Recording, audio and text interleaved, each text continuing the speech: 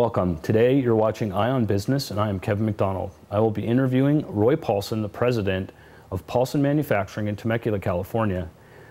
Roy is the third generation in a family that has done manufacturing here at this facility in Temecula. And today we're going to talk about not only the manufacturing that Paulson Manufacturing does, but some of the issues that surround it in export and other political issues. Roy, thank you for coming today. Thank you for inviting me.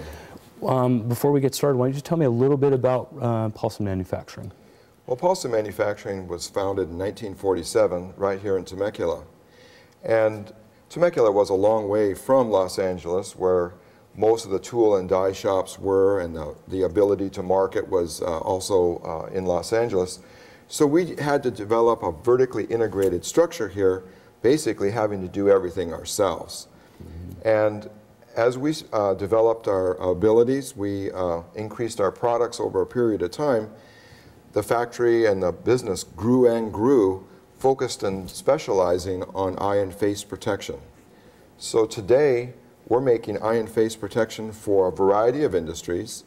For example, I could say when you see the Los Angeles police, they all wear our type of face shields for riot control.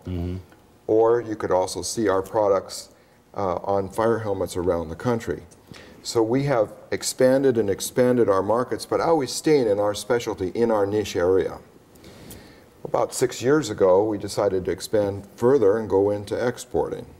So this has now become a situation where it's about 25% of our business and about 25% of our employment here.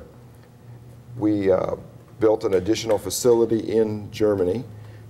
This facility is to have warehousing and then also expertise in the European Union so that we could bring our products to bear there. So are you doing all of your manufacturing within the borders of the United States, or are you manufacturing components elsewhere, or how does that work? You could say 99.9% of our manufacturing is done right here in Temecula.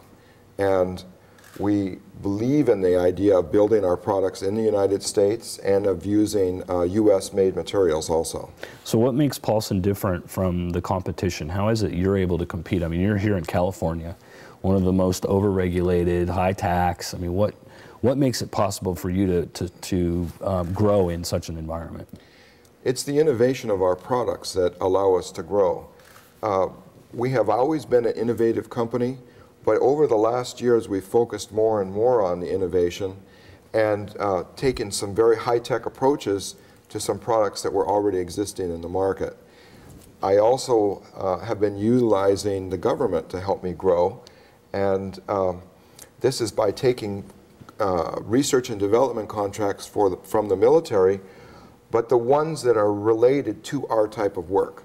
So by doing this, we get to work with some of the smartest people in the world in the government laboratories, and then they help us in our development of our new products, and we have an understanding right from the beginning that we will commercialize these items.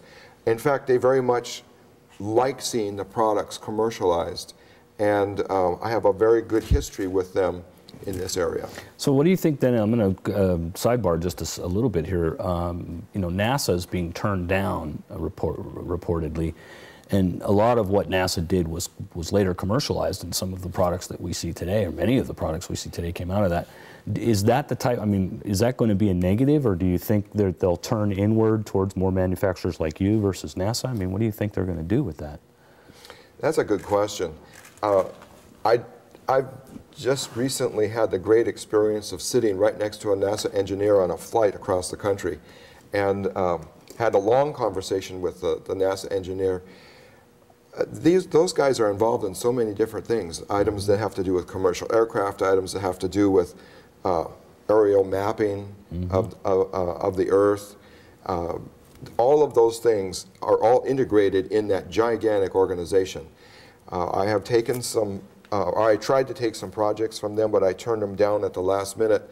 They were very nice to work with, and right from the beginning of the project, they always were looking for what were the other applications that those could go into. Right. That's bred right into into the society of that organization.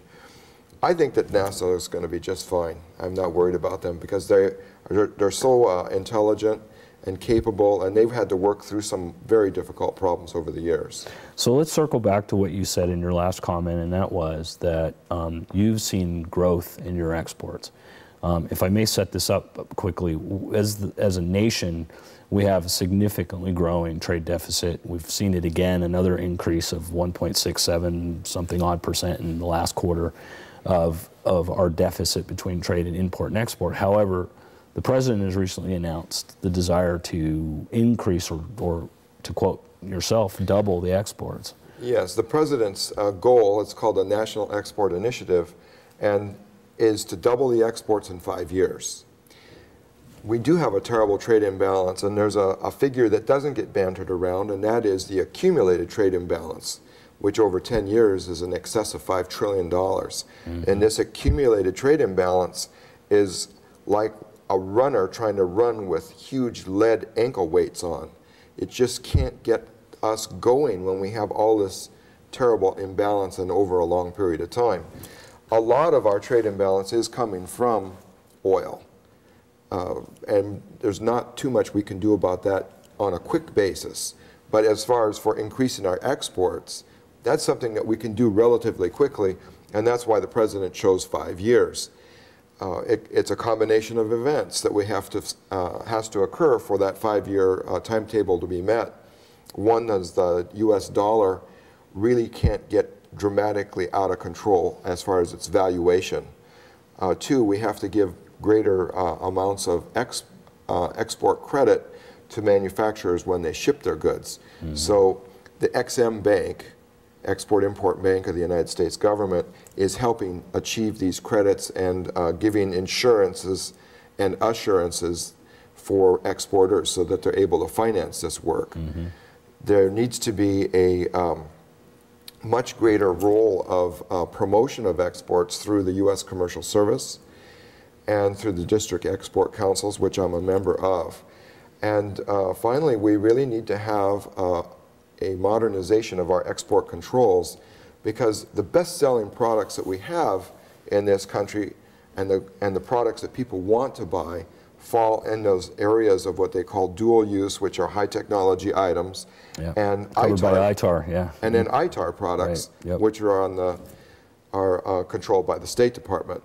And these rules and regulations are very old. They're from back in the Cold War days, and yet they never changed. They only added more rules, and it became more and more and more onerous and difficult for manufacturers and distributors to be able to ship out of the country. So for those who don't understand ITAR, that's international trafficking in arms, and something as simple as an encrypted computer can get you a very long stint in jail. And I've read some stories about people selling dental equipment into Iran, for example, that got jail terms. And yeah, well, the dental equipment into Iran would have been under the OFAC rules, which is from the Treasury, because that's a country you can't ship to. Right. But as far as for in ITAR, just a screw that is used on a jet plane would require an export license to ship that screw. Yeah, and you have to track it to its last endpoint too, from what I understand. You can sell it to one, but you can't just say, oh, I sold it to a legal person. It has to be